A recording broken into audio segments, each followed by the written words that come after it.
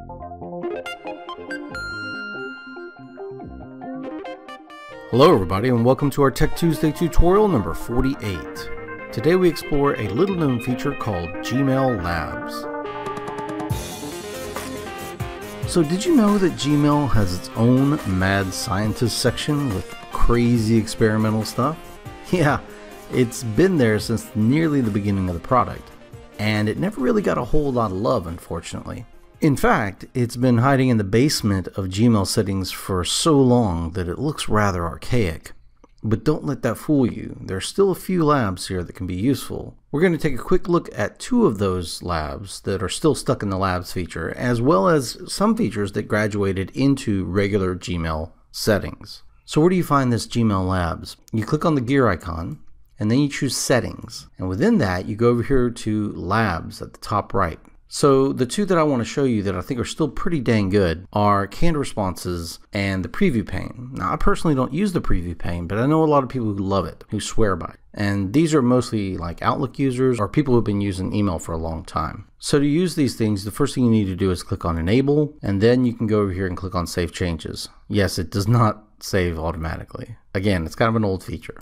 Your Gmail will reload, and then you'll have access to the labs. Now, the first lab we did was the preview pane. So you'll notice that our tabs here that we already have, they actually split now. It's kind of a split view. So you can see the subjects here and then the body of the email over on the right-hand side. You can control this behavior at the top now. You'll see a new button there that allows you to choose whether you want to have no split, that's the default setting, or vertical split, or even or horizontal split. So for those of you who are kind of used to the Outlook feel, this is actually pretty awesome. The second lab that I'd like to show you is the best one, I think, and that is Canned Responses. Canned Responses allows you to save some text and then insert it into any body of any email without destroying the rest of the email. This is really handy when you have a certain text that you'd like to put into emails on a regular basis, or you've got certain emails that go out that say the same thing every time. So to do a canned response, once you have the lab turned on, you simply go into your email and you type as you would. So let's say I was sending out responding to someone with our lab calendars, and so I'd like to put in the link to our lab calendar there, but I always have to go look it up, and I always have to go copy and paste and all this other stuff. I'd like to just have that just on command. So to do that, you pull down this little arrow down here next to More Options, and you choose Canned Responses. Now Canned Responses is an old lab, and it never did quite get upgraded all the way or adopted, so it still has some really bad UI elements, and that's my biggest complaint about it. The insert, save, and delete sections here are very hard to tell the difference with, and so there's the difference between inserting a lab calendar, saving over your lab calendar, or deleting your lab calendar one is kind of vague.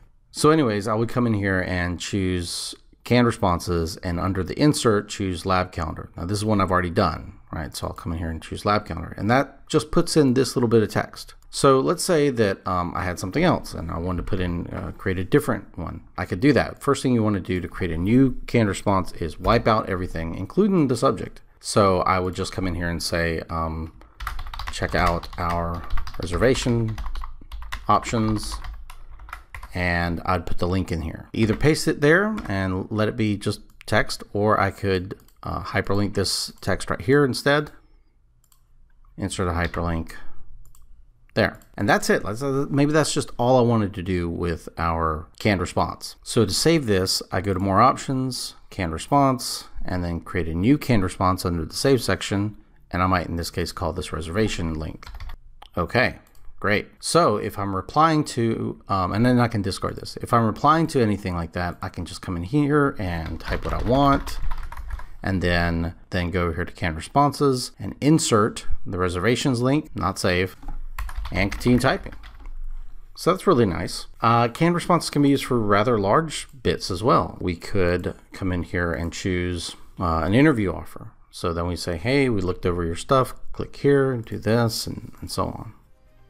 So I hope you all enjoyed this video, and I hope you found it useful. And if you did, go ahead and hit that like button. Heck, why not support us and click that subscribe button. Leave a comment or idea for a Tech Tuesday video below. Share this video with your friends. We'll see you guys next week. Bye-bye.